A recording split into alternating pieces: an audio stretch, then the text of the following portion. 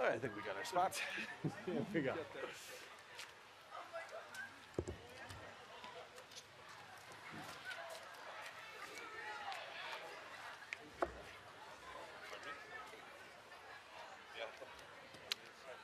Go ahead. Well, good morning, everyone. Bonjour tout le monde. It's wonderful to join all of you, the Prime Minister, Minister Klein, Mayor Scott Gillingham, and my Manitoba colleagues Dan Vandal and MP Kevin Lamrou, here on Treaty 1 territory, the homeland of the Red River Métis, here at the Forks, the meeting of two rivers and the meeting place for Indigenous peoples for thousands of years.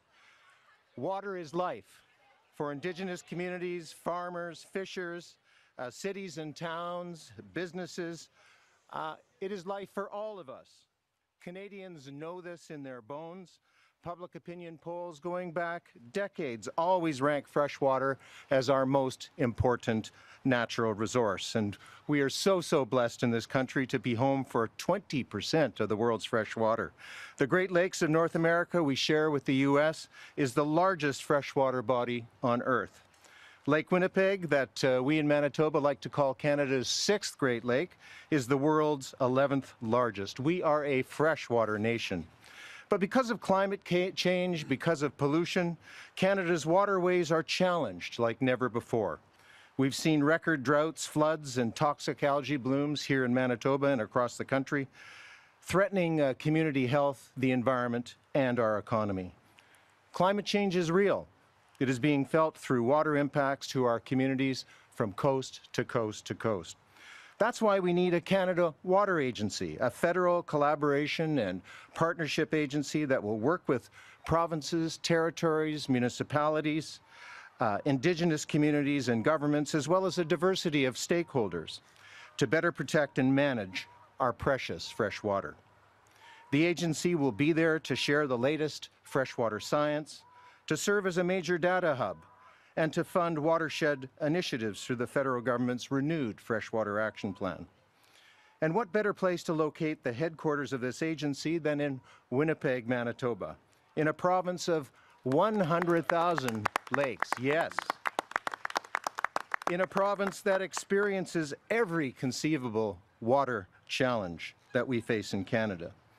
Just a few shout-outs before I pass it on to our next speaker. I would like to particularly acknowledge our former colleague, Ralph Goodale, former federal minister, now High Commissioner to the United Kingdom, who was the original government proponent for the Canada Water Agency in the wake of the Harper government dissolving the Prairie Farm Rehabilitation Administration in 2012.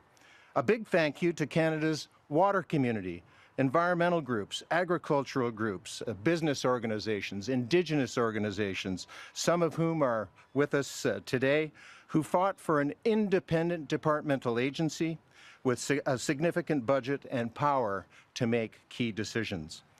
A note of thanks to Premier Stephenson for her advocacy, and Minister Klein, there you are. We look forward to working with you on your very forward-looking water strategy.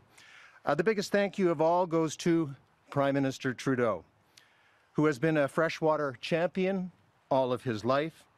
In the end, it was his signature that establishes the Canada Water Agency as an independent departmental agency, and its headquarters located here, right in the heart of the prairies. Thank you, Prime Minister, for all of that, and for allowing me to work with Ministers Jonathan Wilkinson and Stephen Guilbeault to bring us to this special day. Prime Minister.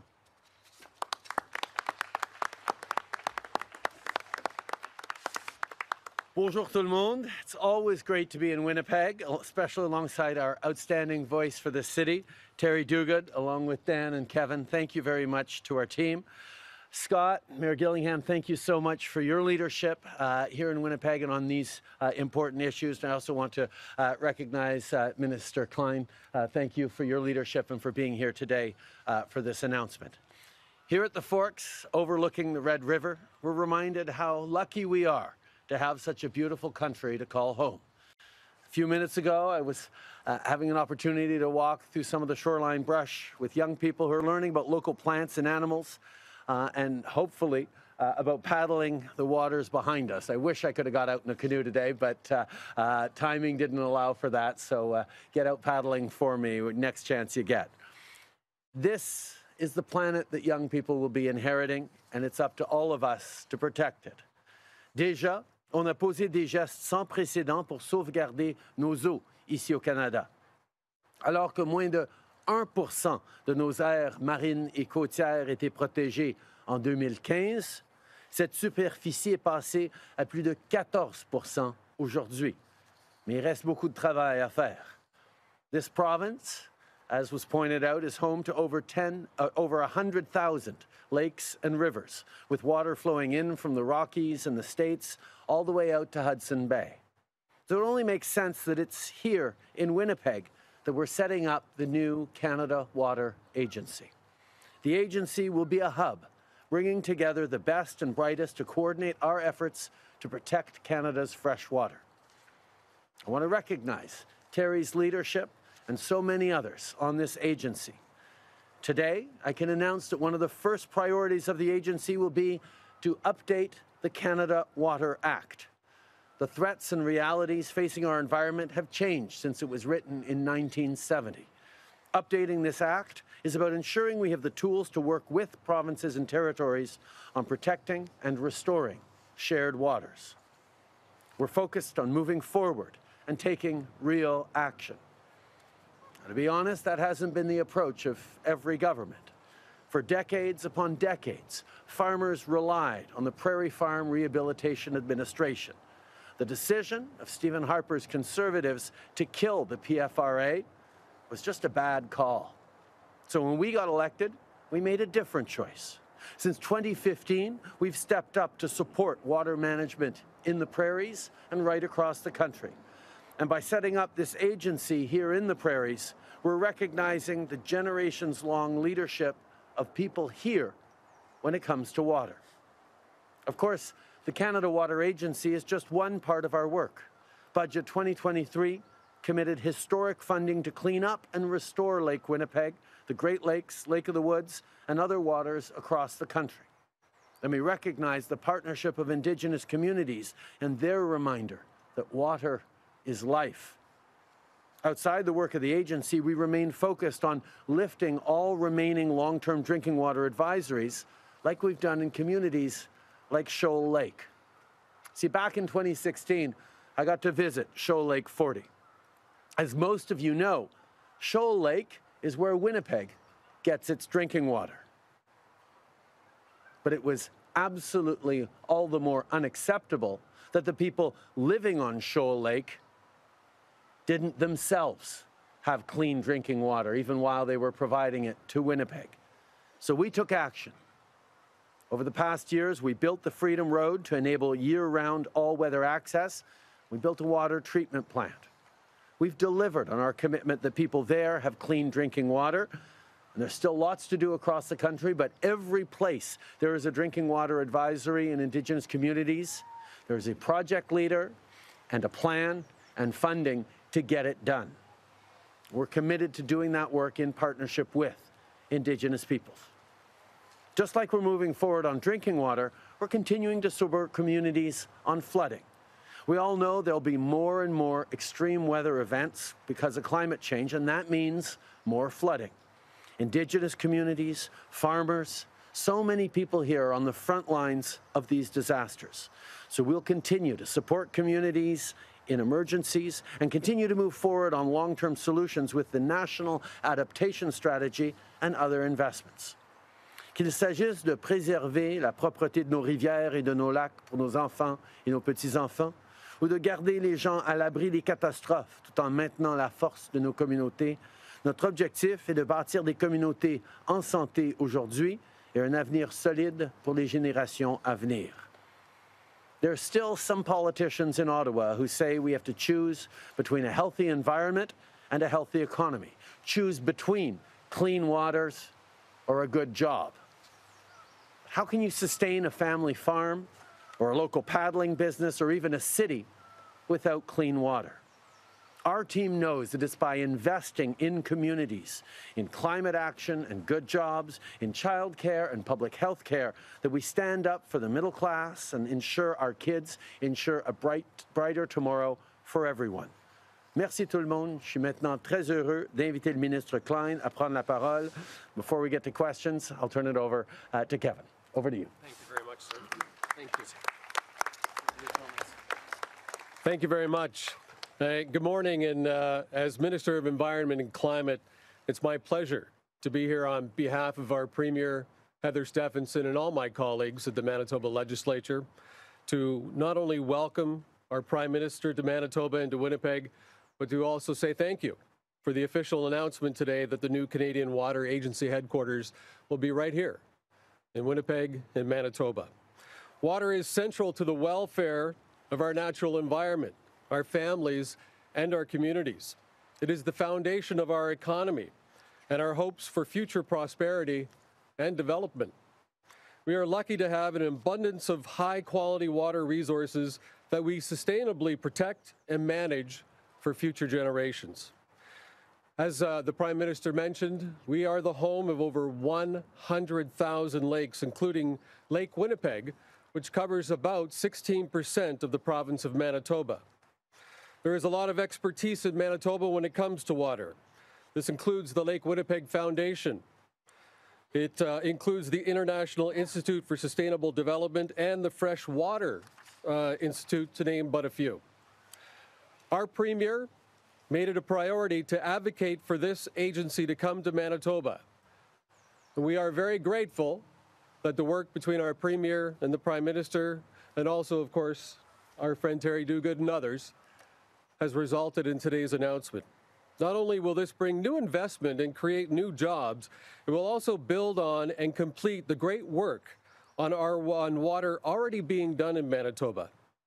No individual, industry sector, or one government agency is solely responsible for water. Innovative solutions, collaborations, and long-lasting partnerships between governments, business, and water stakeholders, including our Indigenous communities, will be required to meet Canada's water challenges and opportunities.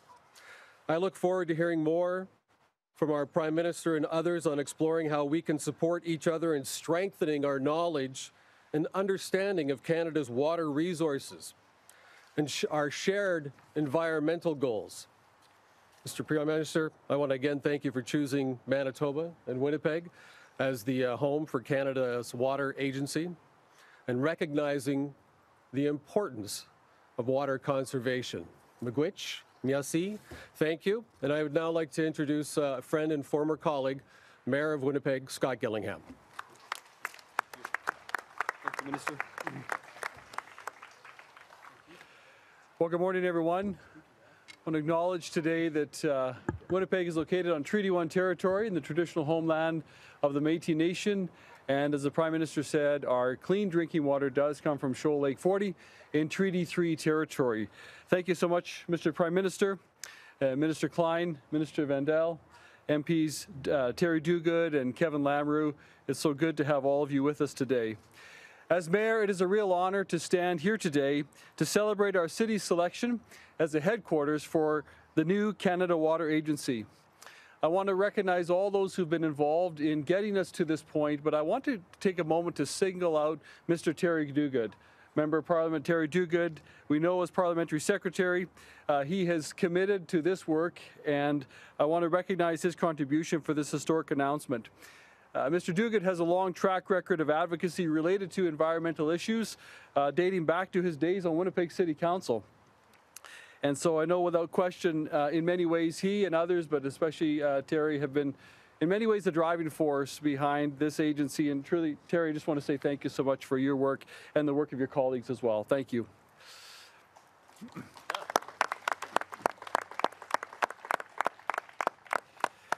Our city understands the profound importance of water. You've heard that already, because it's so much tied to our identity. The reason the city exists is because of the forks of the two rivers located right behind me. Our summer culture is built around the idea of going to the lake. And we've shown our greatest moments of resilience in this province and our civic spirit in battling floods. the floods of 1997 especially, and especially the flood of 1950. And it was the flood of 1950 that was the inspiration for what is possibly the greatest piece of infrastructure in our province, the Red River Floodway. Water is also critical to our economic development.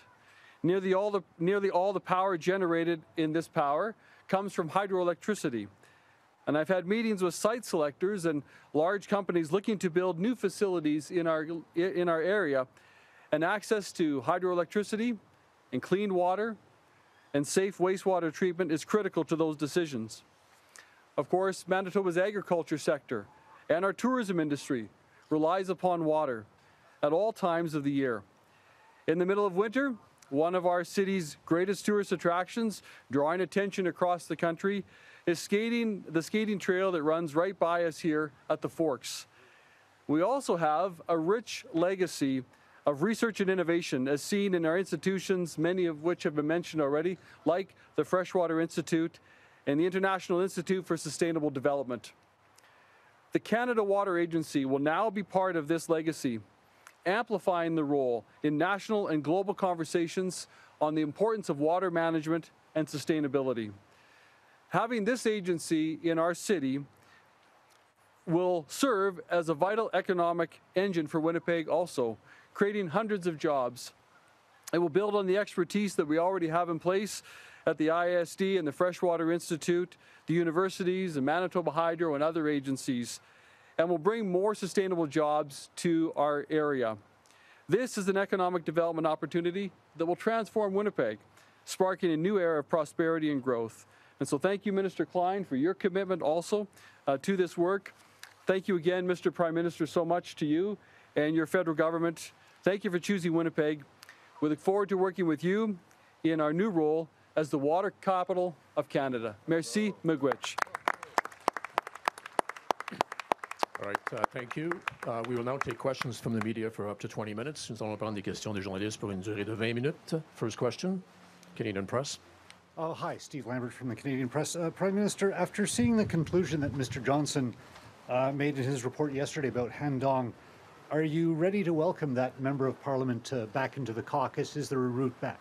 As you know, Han Dong chose to step away from caucus so that he could clear his name, so that he could continue to serve his community while he was fighting the allegations laid against him. Mr. Johnston was very clear about the substance of those allegations, or the non-substance of those allegations, in his report published yesterday. And I look forward to conversations with Han about whether he wants to come back and whether his fight to clear his name is ongoing, or his perspective on this. It's his choice, but I look forward to that conversation. CBC. Hi, Prime Minister. Cam McIntosh, CBC National. So sticking on foreign interference, given that the opposition leaders seem to have rejected David Johnston's report and are now questioning his integrity, would you look to have someone else oversee the public hearings aspect of this? First of all, they're not questioning his report. They're only questioning his integrity. I'd suggest that opposition leaders and indeed Canadians take a look at his report and understand the work that he's done in this. This is an eminent Canadian who has served in many capacities over decades, was appointed Governor General by Stephen Harper, and has done extraordinary work on an extremely serious issue. We have further offered to all opposition party leaders that they get the security clearance necessary to look at all the intelligence that went into forming the conclusions in that report. And further, we've asked our two predominant and preeminent national security oversight agencies, NCIRA and NSICOP, which is made up of parliamentarians from all different parties, the capacity to look at all the intelligence that grounded the report that Mr. Johnston has put out, to see for themselves and explain whether they agree with those conclusions or not. So I would simply ask Canadians, and indeed opposition leaders to actually look at the substance of this very serious issue and take it with the seriousness that it deserves, not the partisanship that seems to be running rampant right now, combined with personal attacks against an esteemed former Governor General. Et la même question en français, s'il vous plaît. Je suggérerais aux chefs de l'opposition et aux Canadiens de regarder attentivement le travail qu'a fait M. Johnston. Et quand on entend les attaques des chefs d'opposition, on voit que c'est des attaques personnelles contre M. Johnston. Ce n'est pas un désaccord avec ses conclusions, un questionnement de son travail. Surtout qu'on a affaire à tous les chefs de l'opposition d'accéder à la cote de sécurité nécessaire pour pouvoir regarder l'intelligence sur laquelle ces conclusions ont été fondées. Et on a passé à nos agences de sécurité la capacité non seulement de regarder l'intelligence aussi, mais de partager s'ils sont en accord ou en désaccord avec les conclusions de M. Johnston. Donc, dans toutes les critiques qu'on entend aujourd'hui, il y a beaucoup d'attaques personnelles contre un ancien gouverneur général d'une intégrité reconnue, mais pas beaucoup de raisons ou de démonstrations où ils sont en désaccord avec ses conclusions. Et je pense que sur un enjeu aussi important et sérieux que l'ingérence étrangère, les Canadiens méritent d'avoir des leaders qui prennent ça au sérieux et qui s'engagent sur la substance et non seulement juste la partisanerie et des attaques personnelles. Prochaine question. Lindsay Guéhi pour Radio-Canada. Sans enquête publique, tout ce que nous savons sur l'ingérence chinoise provient des fuites médiatiques. Vous n'avez pas peur que ce soit seulement la pointe de l'iceberg? Êtes-vous confiant d'avoir vraiment un portrait complet de la situation? Au contraire, je dirais que vous vous trompez carrément quand vous dites que tout ce qu'on sait, tout ce que le public sait sur l'ingérence, c'est par des fuites illégales. Le rapport qu'a publié M. Johnston est très clair là-dessus. Il y a un rapport que le Comité des parlementaires sur la sécurité et l'intelligence a publié il y a quelques années qui va en grand détail, un rapport public sur l'ingérence étrangère. Ça fait depuis 2015, en tant que gouvernement, que nous travaillons là-dessus. En 2018, quand on a été le hôte du sommet du G7 à Charlevoix, au Québec, on a mis de l'avant un mécanisme de réponse rapide du G7 pour traiter de l'ingérence étrangère. On a mis sur place un protocole pour les élections en début 2019 qui a pu s'assurer que les élections en 2019-2021 soient intègres. Alors, ça fait des années qu'on parle de l'ingérence et qu'on établit des mécanismes et des moyens de pouvoir continuer de lutter contre l'ingérence étrangère et nous allons continuer de le faire. Et d'ailleurs, le travail que M. Johnston va faire cet été avec des audiences publiques pour regarder les prochaines étapes à prendre va continuer cette conversation sérieuse. Mais c'est une conversation qu'on mène avec les Canadiens depuis bien des années. On va continuer de mener. Okay. CTV National. Good morning, Prime Minister. Jill McIshon with CTV National News. Part of the findings from David Johnston, still on the interference questions, said that these leaks, the person behind these leaks, he said that malice cannot be ruled out. Do you believe the leaks were done in malice? I think Mr. Johnston's report speaks for itself, and I can certainly say that the relevant authorities, including the RCMP, are looking into and following up on these leaks. Global. Hi, Prime Minister. Marnie Blunt from Global News. The Leader of the Opposition says he doesn't trust the tools that your government has in place to fight foreign interference, including the National Security and Intelligence Committee of Parliamentarians. That's overseen by your office, so why not have that committee reporting to Parliament rather than your office? I think it is worth remembering that on questions of national security, the government that Pierre Poilievre was part of, Stephen Harper's government, refused to allow any oversight or any public accounting or transparency for parliamentarians of national security. And indeed, in that 2015 election, we proposed to create a mechanism whereby parliamentarians from all different parties would be able to engage with and oversee everything our national security agencies do. This was something that Pierre Poilievre campaigned against in 2015. He didn't think parliamentarians from all different parties should be able to dive in deeply to everything that our security agencies would do. That was one of the big issues around national security that we had an election on in 2015. Now, Mr. Poilievre is choosing to be consistent in his being consistently wrong, in that he still doesn't think parliamentarians of all different parties should get the security clearances necessary to dig into what our intelligence services and agencies are doing. But we know it is reassuring for Canadians to know that it's not just the government and one particular party that's in power making sure that our intelligence agencies are both doing everything necessary to protect Canadians and abiding by the laws and the rules and the values that are so important to Canadians, but that it's parliamentarians from all different parties. Now, why Mr. Poilievre continues to be against transparency and why he continues to say, and this is really important, that the work that Mr. Johnston's doing is not serious and is not correct, when he refuses so far to actually see the information and the intelligence that underpins the conclusions of Mr. Johnston.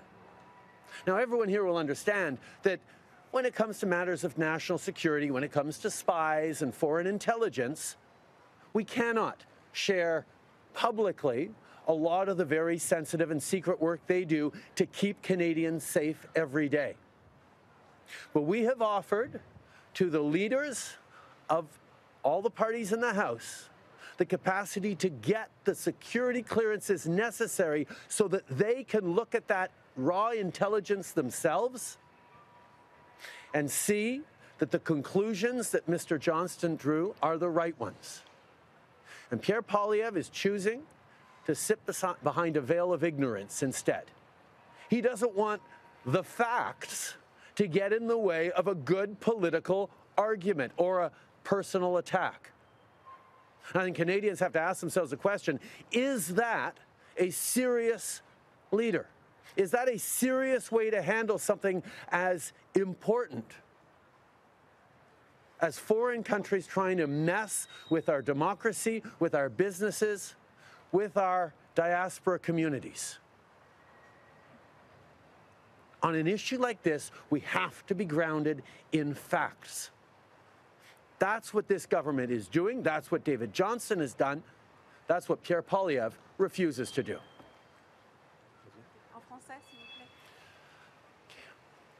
En 2015, quand Stephen Harper était au pouvoir et quand Pierre Poilievre était au gouvernement de Stephen Harper, il y a eu de grands débats sur la sécurité nationale. Et moi, j'ai proposé, mon parti a proposé, de créer un mécanisme par lequel les parlementaires de tous les différents partis allaient pouvoir obtenir les codes de sécurité nécessaires pour regarder de façon approfondie tout ce que nos agences de sécurité et de renseignement faisaient. Pierre Poilievre a fait campagne contre cet engagement. Mais quand on a gagné en 2015, on l'a créé. Et on a maintenant un comité de parlementaires où des parlementaires de tous les différents partis regardent au fond des choses dans tout ce que font nos agences de sécurité et de renseignement. M. Poilievre continue de faire campagne et de s'objecter à ce comité-là et à dénigrer leur travail. Mais nous allons continuer de s'assurer que ce comité fait leur travail. Mais en plus de ça, nous avons offert à tous les chefs des partis d'opposition d'obtenir la cote de sécurité nécessaire pour qu'eux, ils puissent voir l'intelligence accumulée par nos agences de renseignement et de sécurité pour comprendre le bon fondement des conclusions de M. Johnston. C'est quelque chose que le comité de parlementaires va faire et c'est quelque chose qu'on offre aux chefs des partis. Mais M. Poilievre s'inquiète que s'il connaissait les vrais faits et voyait la vraie intelligence, il ne pourrait pas continuer ses attaques partisanes, personnelles et non fondées. Est-ce que c'est du leadership, ça? De choisir l'ignorance pour pouvoir continuer des attaques non fondées plutôt que de s'engager de façon sérieuse sur une question aussi importante que l'ingérence des pays étrangers sur lequel nous devons tous être unis pour défendre notre démocratie. Je pense que c'est une illustration très, très claire du manque de sérieux et de leadership responsable de Pierre Poilievre. Winnipeg Free Press. Hello, Mr. Prime Minister. Chris Kitching from the Winnipeg Free Press. I was hoping to get an update on your government's review of the reports on the feasibility of searching the Prairie Green landfill just north of Winnipeg, and also ask if your government will provide funding for a search. Obviously, this is a heartbreaking situation. The violence done to these women, the violence that is ongoing in missing and murdered Indigenous women and girls is a heartbreak, not just for the city of Winnipeg or for Manitobans, but for all Canadians. And that's why the federal government is committed to being a partner in how we move forward. We know that the chiefs and others are looking carefully at the recommendations, and as are we, and we will continue to be there to support, and we will make decisions when the time comes, but I can tell you that we will be there. All right. Next question, CTV.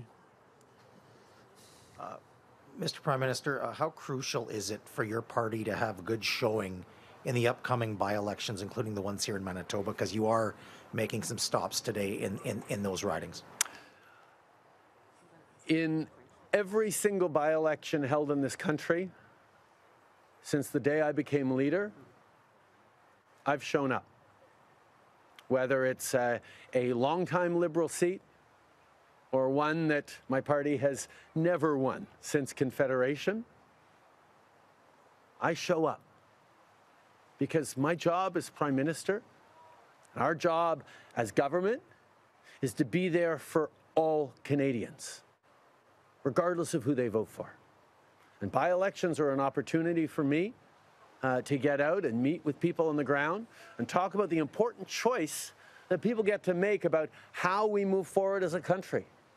Do we continue to invest in stronger communities with things like childcare and public health care and dental care? Do we continue to protect the environment while we create great jobs?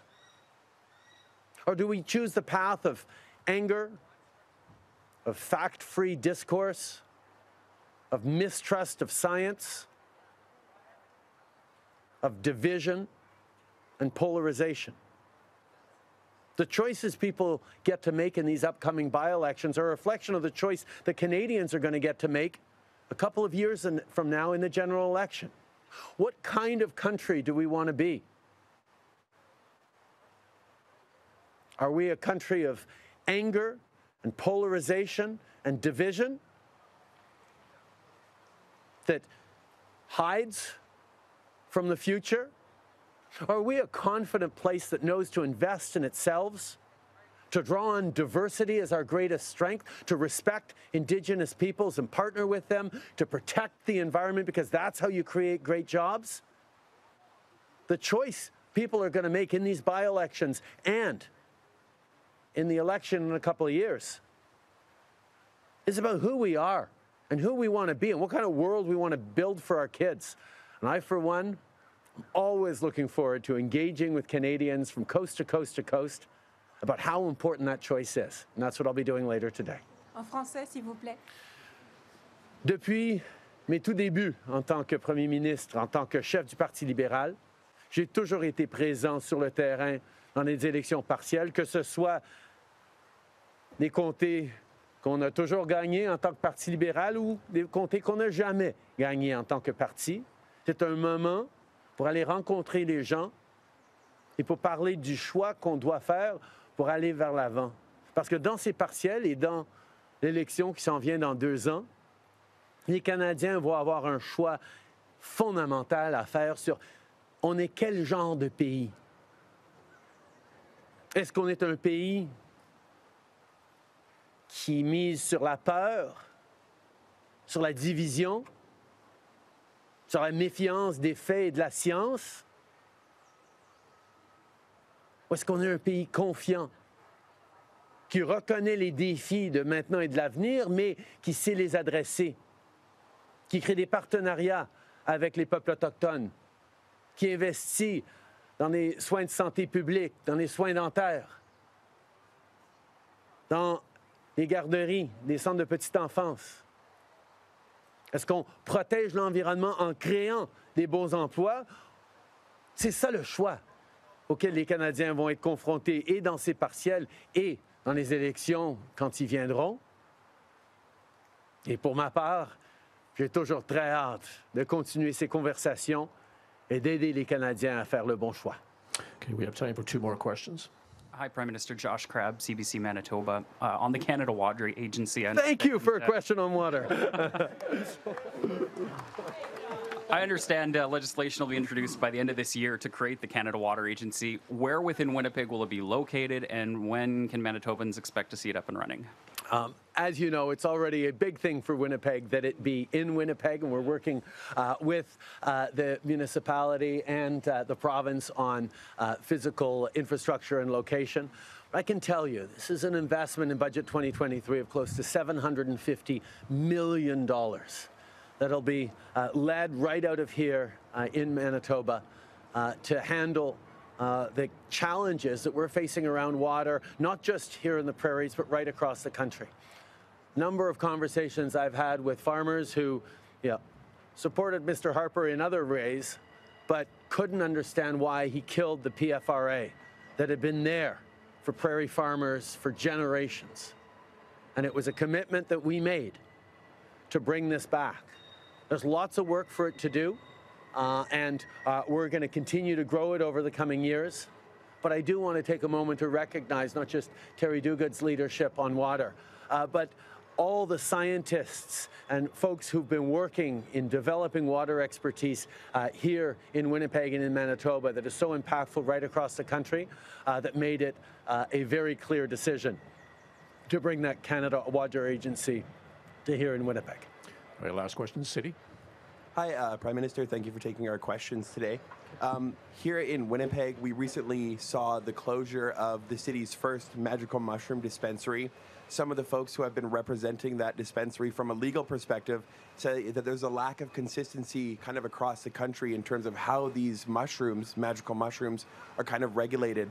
Some places in Toronto, Vancouver, able to operate. Shops in Winnipeg shut down quite quickly. How would you respond to concerns that there's an inconsistency in terms of how this substance is being regulated in Canada, sir? One of the challenging parts, but one of the best parts of being a federation is that on a whole bunch of things, different provinces have different approaches.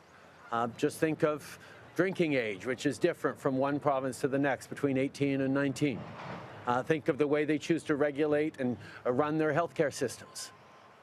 There is always going to be a certain amount of variety on many issues across the country, and that allows provincial governments to respond to local priorities and local needs.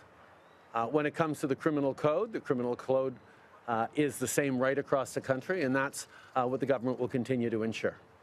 All right, thank you very much. This concludes the press conference. Ceci met fin à la conférence de presse. Merci. Merci beaucoup.